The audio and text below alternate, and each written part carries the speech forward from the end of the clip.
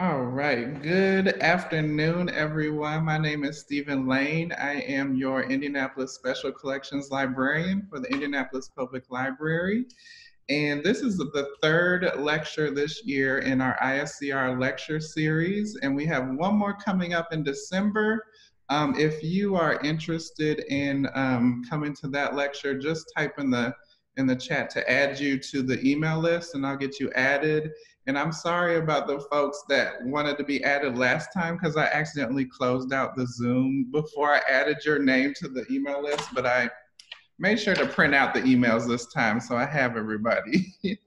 Yes, so definitely sign up for our email list so you can, and the next one will happen in December in the lecture series, and it'll be with David Leander Williams, who wrote Indianapolis Jazz. He's coming out with a new book in 2021, so he'll be talking about his research on that. Also, I sent a survey in your Zoom link, so please fill out that survey after the end of this presentation to let us know how we're doing, and we'll get that all figured out and corrected for you. And so now I'm going to introduce Kisha Tandy. I first met her in library school. I took her class, local history and genealogy, and I just feel like I learned so much from Kisha. And I definitely want to share her work with, a wider audience that I now have, this job. And I'm just so thankful for her. I feel like I wouldn't be in this position without her and her wisdom and guidance throughout library school. But also, I went to one of her presentations at the Indiana State Museum, and I think it was an author who he released his book on Major Taylor, and I remember at the end of the presentation, the author was like, "Kisha helped us find Major Taylor's father, I believe it was, in his gravesite at Crown Hill Cemetery," and that was such like a jaw-dropping moment for the crowd. So it just really speaks to the kind of work that she does at the Indiana State Museum and for our city and for our state. So without further ado, Kisha Tandy, she is the Historic Sites Curator of Social History at the Indiana State Museum. So please take it away. Well, good afternoon, everyone, and thank you, Stephen, for that introduction. Wow, thank you. I appreciate that so much. So I will just get right into it. So today we're going to talk about some of the wonderful artifacts that I have had the opportunity to collect, to work with, to use for various presentations, and to have on exhibit and as part of the experience at the Indiana State Museum and Historic Sites.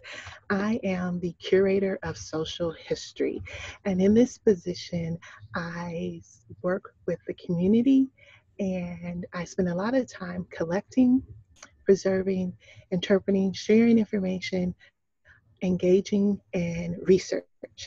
And collecting is one of the main things that I do at the museum. What do we collect? I am collecting artifacts and stories that help to tell Indiana's African American experience. And that is a large part of what I do, but I help to collect stories from all over Indiana related to the cultural heritage. So I am looking at African American history, looking at Latino and Latinx history. I am looking at various parts of the history of Indiana. Recently, I've been spending a lot of time actually working on looking and trying to find information about African American women and their goals and their efforts on getting the right to vote and suffrage here in Indiana. So that has been a wonderful experience, just using research to learn many new things about women who were taking their activism and their church activity and their community activities and using it to further their rights and to gain and achieve the right to vote. So we'll talk a little bit more about that, but that's kind of an overview. And so you can see here in this picture, I am with two wonderful women. In the center is the late Mrs. Wilma Gibbs Moore, who was at the Indiana Historical Society. And Stephen gave me those wonderful comments, and I will say that Mrs. Wilma was so much to me and was an incredible mentor and really showed and helped me to be a better researcher and really encouraged me to go to library school. And so I will be forever grateful for what she did for me. And then next to her is Mrs. Olivia McGee Lockhart, and many of you may have heard her name. She was a teacher here in Indianapolis for many years, and she is the historian for the Bethel African Methodist Episcopal Church. And in around 2012, there was another library student who gathered some individuals together, and he wanted to start backing up, scanning images and different materials from churches in Indianapolis. And of course, Bethel was one of those churches. And he ended up going to another position. And so he left the state. His name was Rodney Freeman. But myself and Dr. Andrea Copeland at IEPUI, we continue to meet and work with this project, and then bringing on several people. And as we were working on this project, it became apparent that the building would need to be sold. And our goal, our mission is, what can we save? What could we save? And so you see me here at the church with the church historian, Mrs. Lockhart, and we're looking at some of the materials that she has kept. One of the things that I love about what I do is that I get to work with individuals in the community. She had kept these materials. And before her, there was Miss Frances Stout, who kept them. She was the church historian, also a former teacher.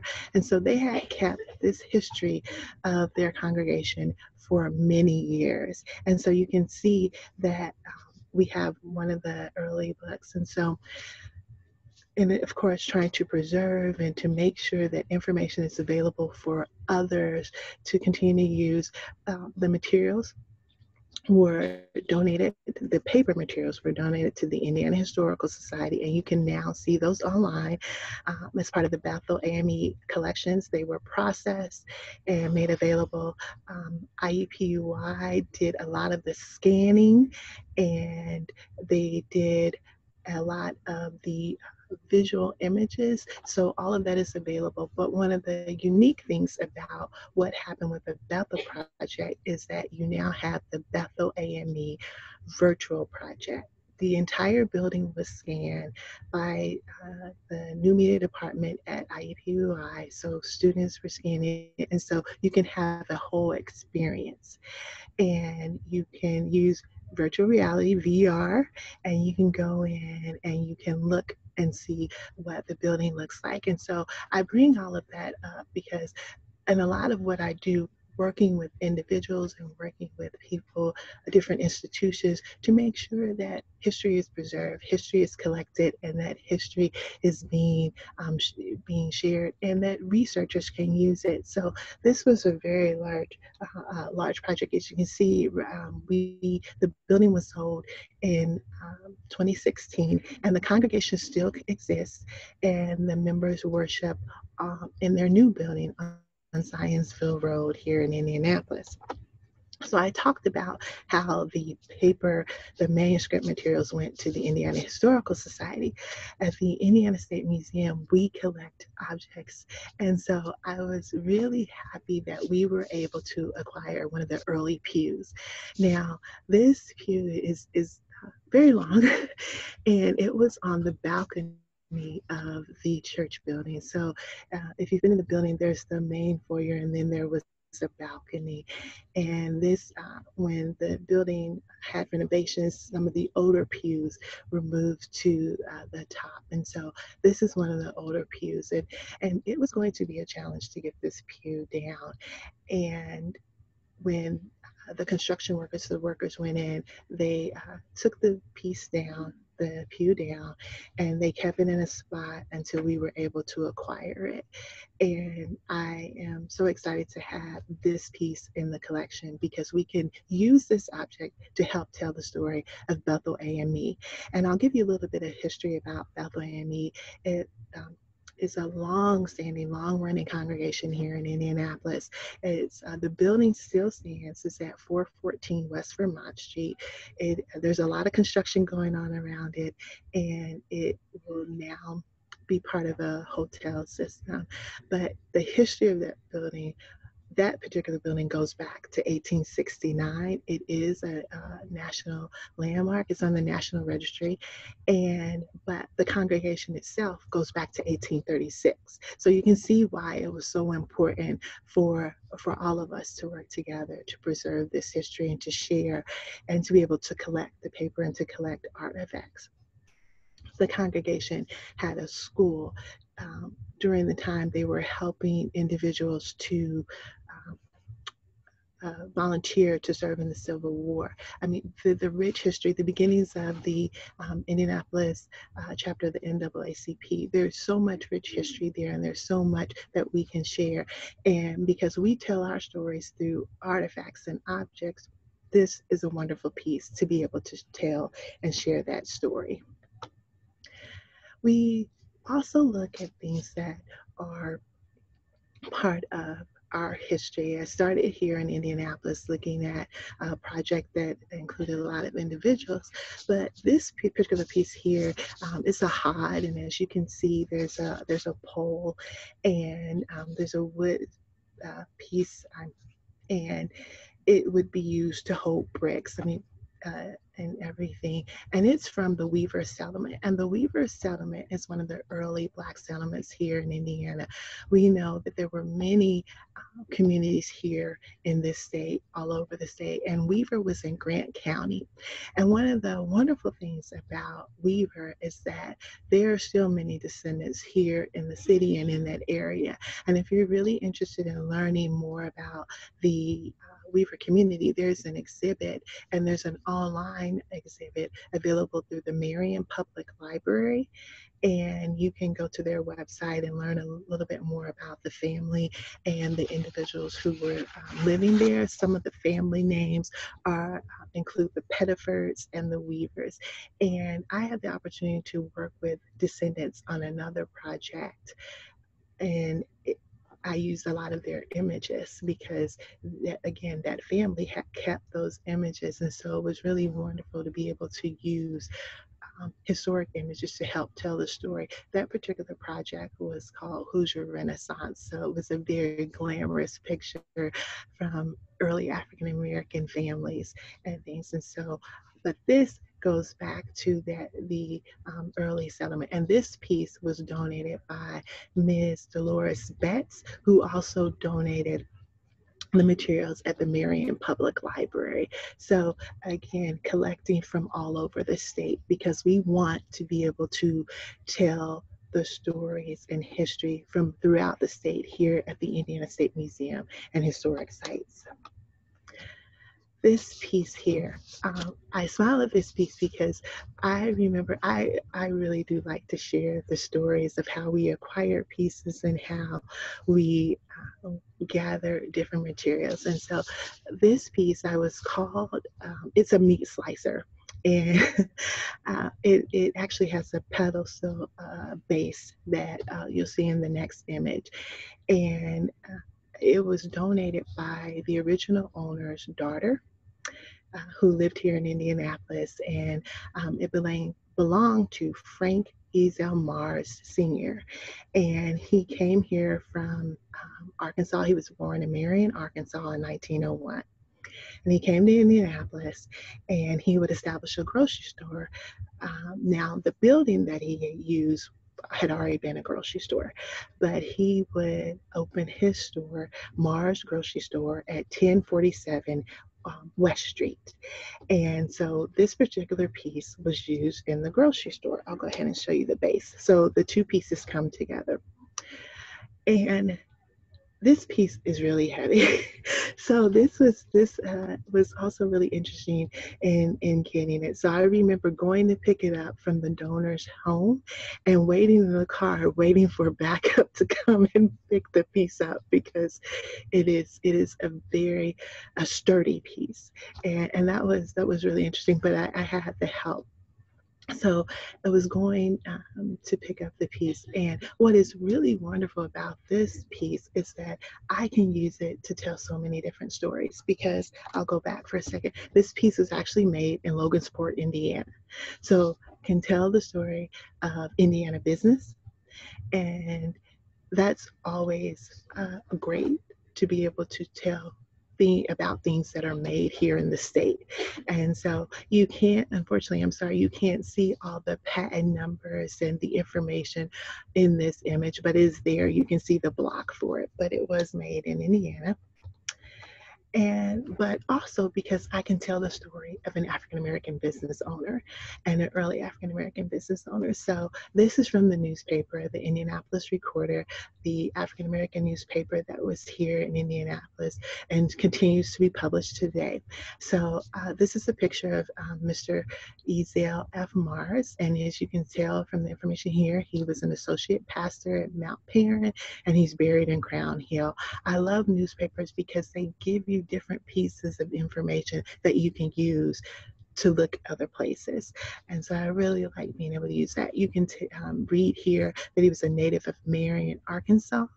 His address was at 1240 West 26th Street, and he had lived here for 49 years and was owner and operator of Mars Grocery Store for 17 years. We learned that he taught the Henry Ball Bible class at Mount Perrin and had studied at Central District Theological Seminary. Also, that he was a Democratic precinct committeeman in the 7th Ward. So you get a really full picture of who Mr. Mars was from this short snapshot. Now, to be fair, the donor remember working in the grocery store. So the donor had actually worked in the grocery store. His daughter was there, so they had told me a lot about him. So I started with a good set of information, but just having this newspaper source was just again another piece to add to documentation and providing information. So I said that his address for the store was 1047 West Street. The initial business that was there was Harry Williams First Class Meat Market. So again, using the recorder, going back and being able to see what had been there before, because it's about objects and we can tell those things, but what else can we tell to help put those stories together? And so we found that. And then I being able to locate that on the map and see where it was. And I used the 1941 because and these are all available through the IUPUI database. But here's 1047. We know that the Williams store had been there much earlier, and we know that Mr. Mars had his grocery store there in the 1940s. So it would have been located here. I kind of cropped this, but you can see over here we have the Crispus Attucks High School would have been up here. So we have there, and then Mr. Mars lived here in this address during part of the time that he lived here in Indianapolis. And so I went to the city directory again. What are the sources that I can help to put Mr. Mars in the community and just further tell his story? So you can see here, Mars Ezel F. Grocer, 1047 Northwest. So just all these tools that we're able to help. And I just added this image here of the kind of just a Google map from today to give you a general sense of what this looks like kind of now. And I wanted to add this piece here because it really gives a little sense of Mr. Mars. And it says, E.F. Mars, proprietor of Mars Grocery, 1047 Northwest Street, has returned from a 10-day motor trip, visiting Detroit, Buffalo, New York, Niagara Falls, Washington, D.C., and several points in Canada. And I'm like, he has a grocery store, he's traveling, and you really get a sense of who he was. Now, another part of the collection that we did not keep was because we work a lot and share different information with the Indiana Historical Society. He had 4 books talking about his rental properties because he also owned properties and rented them out. And so you can find those at another repository if you're interested in looking at that information. So from the meat slicer, I'm able to get and to share a little bit more about Mr. Mars. And it came from someone calling, wanting to donate this piece of their family history. And from that, we have an Indiana business story, an Indiana African American entrepreneur story. So all those things working and coming together. And then I just threw these in here also because just showing, advertisements for the business. And I noted his address at one time for his home uh, being at the 1031.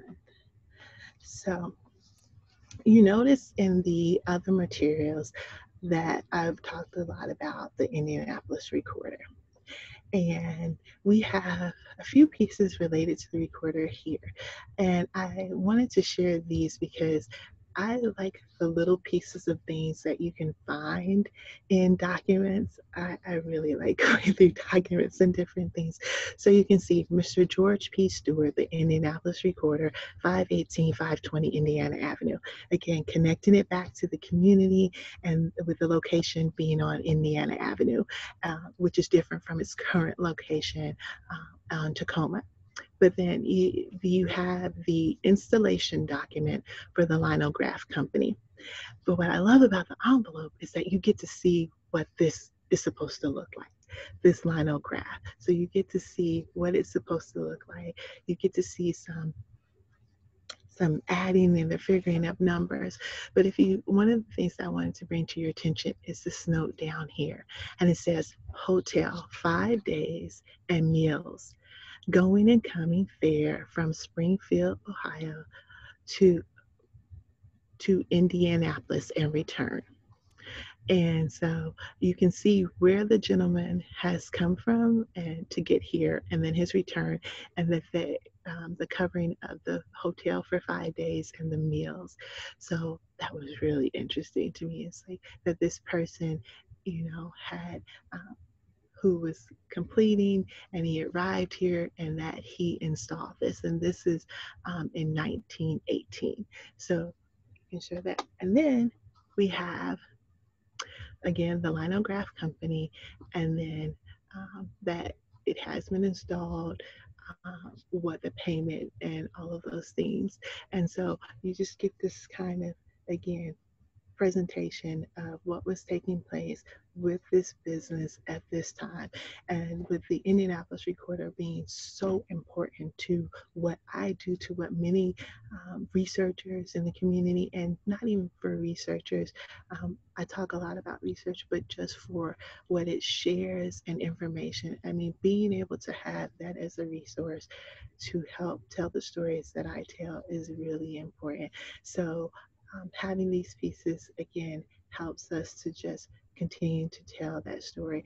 And this was donated by a former owner of the newspaper, and it has been used to help share the story of journalism in Indiana, but also African American history.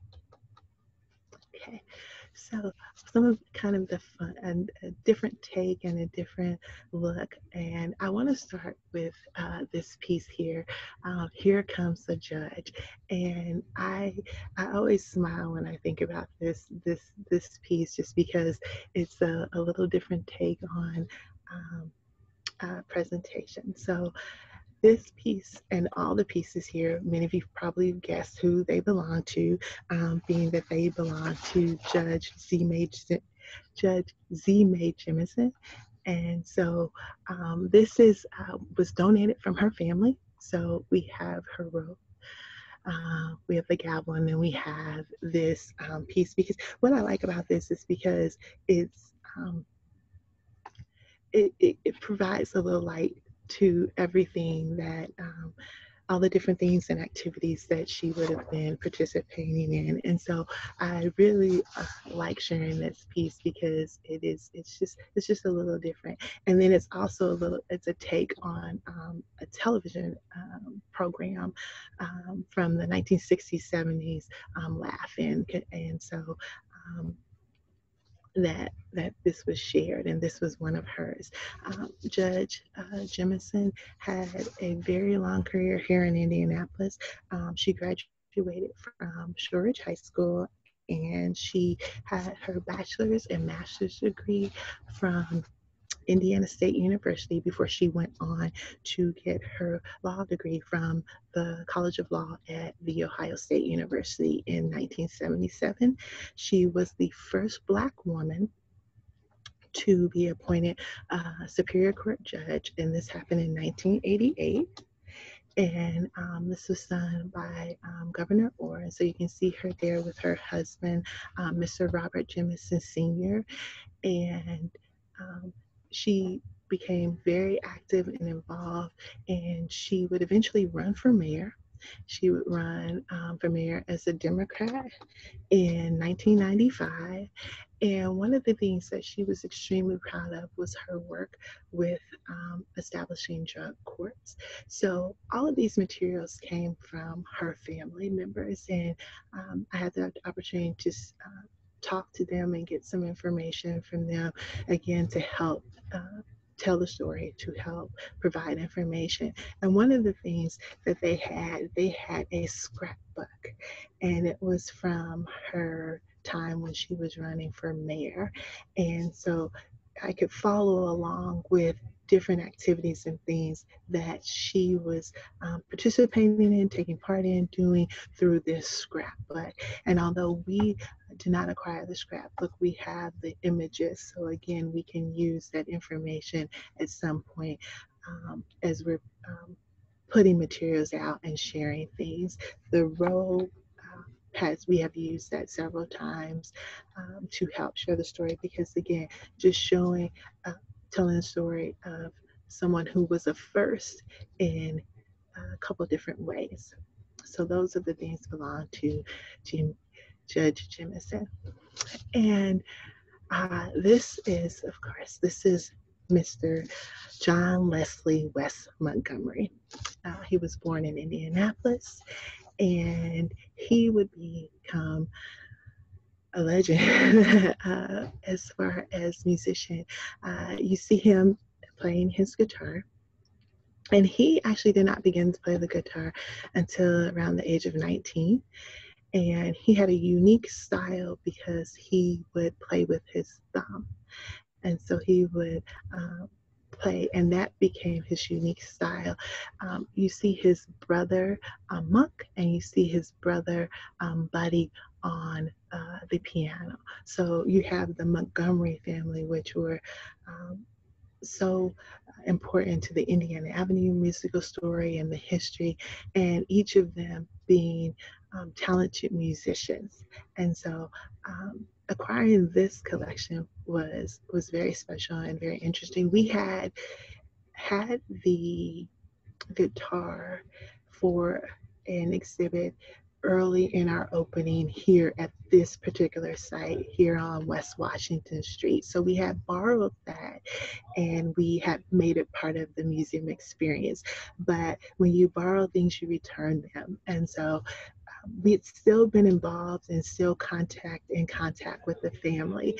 And so I was away, and I get a call, and it was a very joyous call that the family, his daughter in particular, his daughter was ready to donate materials to the museum. So I was very happy, very, very happy. We went to their home, the home that they lived here in Indianapolis, and sat down, had a wonderful conversation with his daughter. And at the end of the conversation, we talk about how we will care for the materials, because these are materials. I'll show you an object later that I literally took off the wall. So this is a very significant, important story.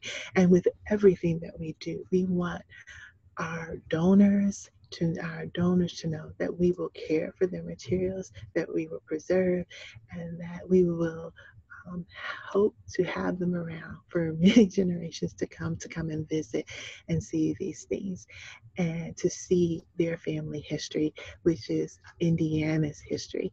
And so we acquired several pieces and images that day. It was truly one of those moments where you are just so excited to be a part of this, and having that collection come here to the museum definitely was one of those.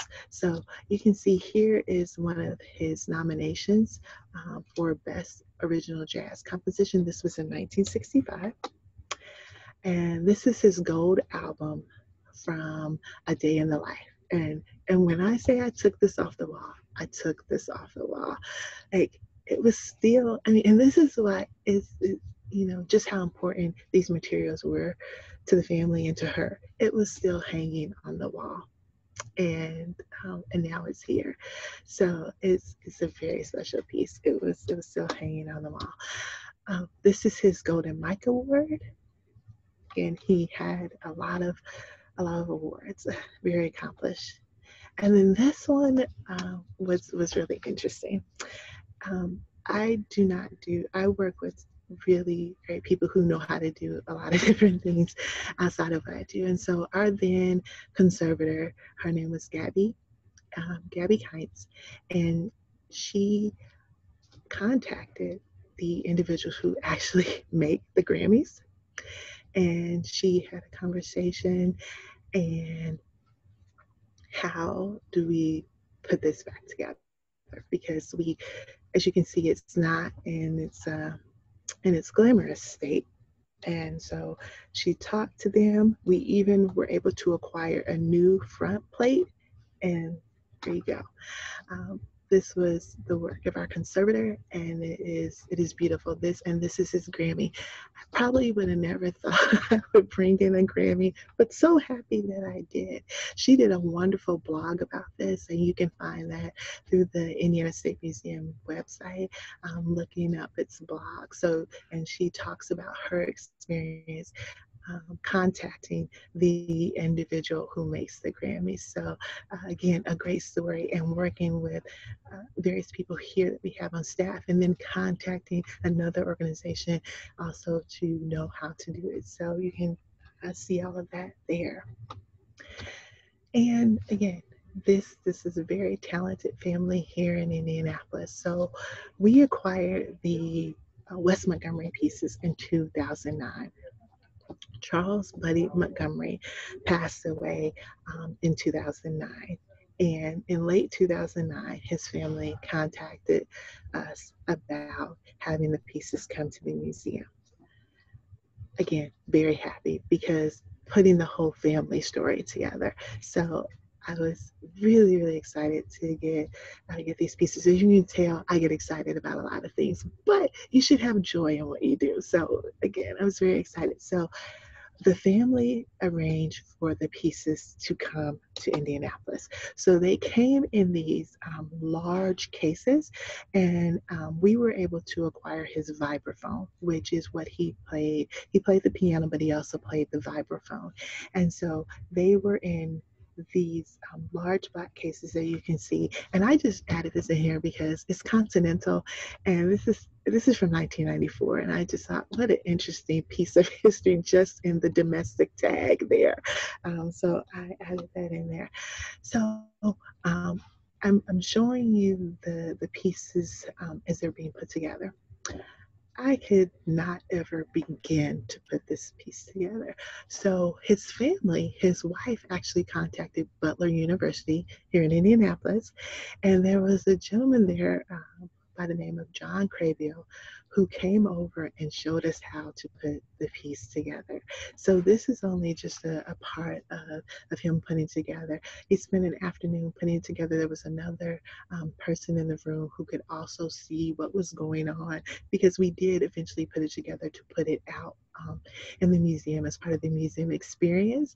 And he put this together for us, and it was great because now we would know how to do it. So I took several images, several photographs, so that when it's time for us to do it again, as it had been, we would have it put together. So this is how it looks all together. So this is Buddy Montgomery's vibraphone. And so we're still, of course, always collecting, but to be able to have so many pieces from such a talented family, roots here in Indianapolis, this is wonderful. So, and that belonged to his brother. And I'm going to conclude my remarks looking at one of our major collections. This collection, many of you probably recognize the face, is Major Taylor, Marshall Major Taylor, who was born here in Indianapolis in 1878. And this is a collection that was actually acquired well before I got here. Mr. Dale Ogden, who used to be here at the museum, worked to acquire this collection. And this collection is truly a collection. We have 9 scrapbooks. We have letters. And when I say letters, Mr. Major Taylor wrote letters. There are letters that are over 7 and 8 pages, front and back. So he wrote, he was a writer. And I'll explain a little bit more about why he was writing and who he was writing to.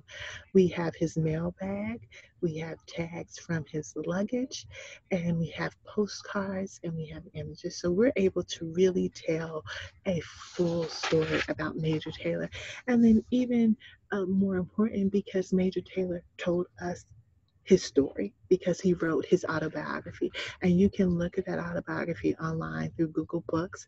It's the full and complete autobiography. It's the autobiography of Major Taylor. And um, I like being able to share the words that people have left for us. So I quote Major Taylor quite often. Like I said, he was born in Indianapolis in 1878, and he would spend his most of his youth here, and he was a champion cyclist. A champion cyclist. He would leave Indianapolis in 1895 and go to Worcester, Massachusetts.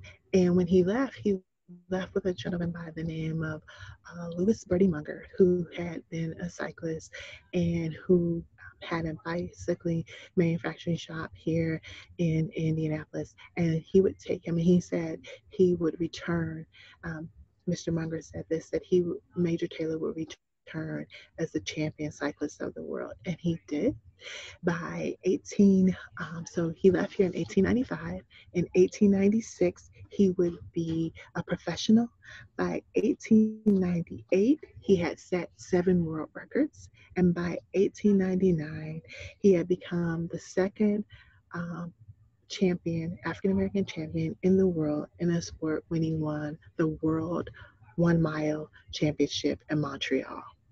So his beginnings here in Indianapolis to become a world champion, and then later international superstar, international champion athlete. And so this is one of his loving cups. And this one is silver. And this was given to him by an American who was living in Paris. He won this in Paris. And this is from May 27, 1901. And all of that information is actually written here. So you can kind of see Delancey Ward here. And so this is one of the pieces that we have in the collection. I told you that he liked to rate. And he's sending this to his wife, Mrs. Major Taylor. Her name was Daisy Victoria Morris, and they were married in 1902. and they had their daughter, Rita Sidney Taylor, in 1904. And he talks about, he says, "Good morning. I hope it is." And he talks about how it had rained here where he was, and he's been, and how he's trying to train, and that he hopes that she is well. So we get to see his handwriting. And then this one, and I use this postcard all the time because it's to his daughter Sydney, and her name is Rita Sidney Taylor, and she is the individual who actually donated the materials to the museum in 1988. And it says, "I hope Sydney is a good little girl from your dad." And I was like, it's so sweet, like just being able to get that part, you know. And I just I really appreciate this piece, and you know, being able to share that. So I'll move on. So this is one of his letters. So notice up there is a four. So four. So he's writing on front and back of this, and he talks about it being Friday and how it's had been rainy and cold weather here, and how he wants to be able to train and get on his bike and different things. And so you can see again Major Taylor as a writer, and sharing and writing to his wife. And it's interesting because what I love about his letters is that we get a lot of information about what's going on in his life. Like when he's going to the track, I learned a little bit about what he was eating, like his diet, through one of his letters. Some of his things that were happening to him, because Major Taylor, yes, he was a champion cyclist. He was seemed to be a very calm spirit, but cycling was hard, and he went through a lot of struggles. He was the champion cyclist, but there were times in the States where he had to find a place to stay, where he would need to stay with African Americans. And there were times where he received notes telling him, um, you know, things that were not nice. And that there's one particular note or record where writers are trying to encourage, I'll use the word encouraging him to leave. Yes, I use that word. And there were many times where he was racing, where they would try to harm him. I mean, so he had a lot that he was experiencing. He talks about the monster prejudice. So he experienced a lot of different things. And because through and we learn about that through the newspapers, scrapbooks that we have, and a little bit from some of the letters. And through his diaries. And why I use this piece is because I think about how we all leave like a record, like in case of emergency. Well, this is one of his in case of emergencies. "My name is Major Taylor. I am from Worcester, Mass. In case of accident, please notify Miss Gertrude Taylor," and he gives her address in Chicago, Illinois, and that is his sister. And I just it's like we never get too old to let somebody know what is going on and to help us. And then this piece here is one of the scrapbooks. I mentioned earlier that we have 9 of them. And this really is a chronicle of his professional life. And even actually before you know, he started in so many races. This is his early history. You can see up here, sorry about that, the major, doing well. You can, there's a little note there. Taylor's making friends. So you can see just different things that are going on. And we have 9 of these, and these are full. And so as you can see, there's different tissue paper in between the pages. So we are doing our best to try to preserve them. However, we have digitized all of the scrapbooks. So we do have a record of those, but we are, again, always trying to preserve and care for them, and that we have there. And then just another great image of Major Taylor on his bike. and just again to celebrate who he is. And I wanted to kind of end there because we are actually working on right now a new experience that will open sometime in the spring of 2022 that will look at the career of Major Taylor. And with this experience, we're really going to look at Major Taylor as a civil rights icon because he was a first and he experienced so many different things, and writes and talks about wanting to improve things for his race. And we're going to look at that and examine that. And so, again, that's in the future and it's coming out, but we are working on it right now. And because we have this collection, we have the objects and the images to help tell his story. And it's really provides us a good foundation to start and to tell those stories. And there are many individuals that I didn't mention and many collections that I didn't mention that we have here. So we do invite you to come to the Indiana State Museum of Historic Sites, not only in Indianapolis, but the sites around the state, to learn about the rich history of Indiana, to learn about the rich history of the state and the rich history of African Americans living in this state. Thank you very much, and hopefully we can answer some questions. Thank you so much, Kisha. Yes, we still have a few more minutes, so if anyone have any questions out there. Well, I definitely have a question, so let me throw out the first one. I was wondering what it's like working with donors. Do they typically approach the museum with things that they would like to donate? And is it hard for them to part ways with those donations when they're giving it over to the museum? What is that like for you? So working with donors, um, this is going to sound, but it's actually the truth, can be a lot of fun. So going to individuals' homes, like going to Mr. Montgomery's daughter's home and sitting down and talking to her and taking the materials off the wall and getting those things from her. So that was a lot of fun. And so yes, but we spend a lot of time before we acquire the pieces. We spend a lot of time before we acquire these pieces because we're going out and we are talking to them, assuring them that we will take good care of the pieces, explaining our process, because I cannot just bring in something into the collection because I want it to be here.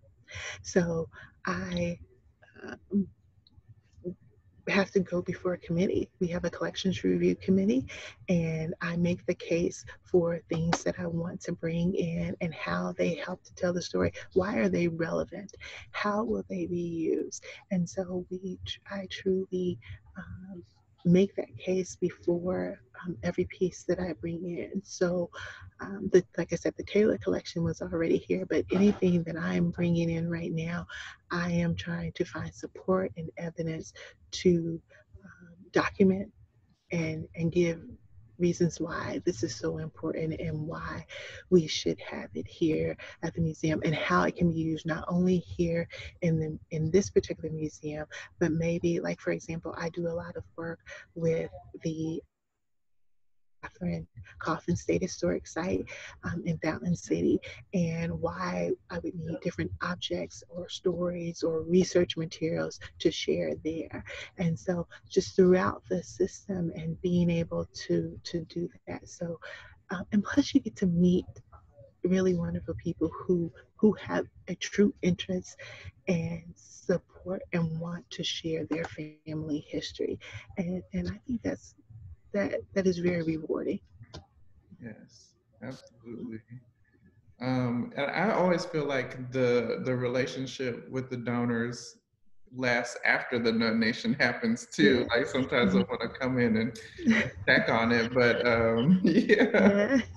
and to see how it's Yeah. doing. Yeah, Definitely. Definitely. it definitely feels like an evolving relationship for sure. Mhm. Yes, we acquired some pieces a couple of years ago, and gentleman was a boxer, and so his family invited us to come to. He's passed away, but they invited us so that we could come to the induction ceremony where he was going to be inducted into the Boxer Hall of Fame. And so, yes, there is a relationship, and we do sometimes get emails from that particular um, donation, that particular collection donation. So just again, and then sometimes you get additional pieces, from a particular donation. So you build a relationship, and then they'll find something else, and they'll donate some different things. I have a great example of that. The individual who donated the materials from the Indianapolis Recorder is donating some additional materials, and one of the pieces is a piece that I will definitely use as soon as I bring it into the collection, because it talks about a particular business that was here in Indianapolis that dealt with African American realty. So I'm really looking forward to be able to use that in the near future. We have rotations, so when I can put things out is on a schedule. I can't just go and do something like that. So eventually it will be put out, and it may not be, and it will definitely not be in the next month, but maybe in the next year. That is amazing. And when is the Major Taylor exhibit opening? That's So that is that the specific date has not been determined, but we're looking at 2022. okay. Mhm. Yeah, That's coming up. 2022. Yeah, that'll be here faster than we know It it. will. It will. Now, what is the museum open currently, and how's it been, working during COVID at the museum? So the museum is open. We are open Wednesday through Sunday. And you can check our website for additional information, but we are open. The IMAX is open, our sites are open, and it has been fine. We are actually collecting and looking to collect things from the COVID experience. So we are continuing to collect and to bring things in during this time, continue to do programming. I would encourage everyone to look at our events and our educational programming that is available, because that is all still happening and occurring. So yes, we are open. Please come and visit. Yes, please do. Any other questions out there? Is that the New Hope folks? Yeah, go ahead. My question is, so what is your oldest collection, Keisha? What's the oldest artifact that you have in the collection? Oh my! So in the collections that I work with, um, I have to think about that, because I work with a set of curators, and so the natural history, their their objects are extremely old. We have prehistoric objects, so that collection is a lot older than my collection. But I'm trying to think some of the earliest pieces, things that I have brought in. I would think from the objects that I work with, probably the pieces that are from the Weaver settlement would be, and that's just speaking specifically to what I work with. But like I said, we have natural history curators who have fossils and materials that are much older than the materials that I work with. I'm in cultural history as opposed to natural history. But good question, thank you. So for me, it would probably be the pieces of objects that I work with would be the pieces from the settlement. Thank you. Very cool. Any other questions out there? I have a comment from Joanna Reese. It says that 4 of the attendants here today are first-year grad students in the public history program at IUPUI. So she said this is great information, and she Okay. loves seeing your passion. Thank you. Yes, wonderful. Yes, it is a wonderful program. It And if is, you have a yes. chance to take one of Kisha's classes, I recommend it. Are you just over at the library school side? Or do you? Yes, I am just with the library school side, but don't you have the public history Yes, I degree? was a Yes, little you bit. have the public history degree. Yes, I am just in the library side. So I always say, I am a librarian who never worked in a library, but I love and being here at the museum allows me the opportunity to go to repositories and libraries all the time. And right now, of course, we're all doing it online, but just the collections that help me to tell the stories of the objects that we have in these collections. It's wonderful. It's Yeah. good. Oh, So, yes. yeah, it's so wonderful. So I think that's a great note to end on, and I just want to thank you so much. Thank It you. was a pleasure and an honor to share space with you today. Thank And you. thank you all for coming out Yes. and listening to this awesome presentation. Thank you. And thank you, everyone, for attending. Appreciate it. Thank you. Bye, everybody. Have a Bye good one. bye. I'll stop the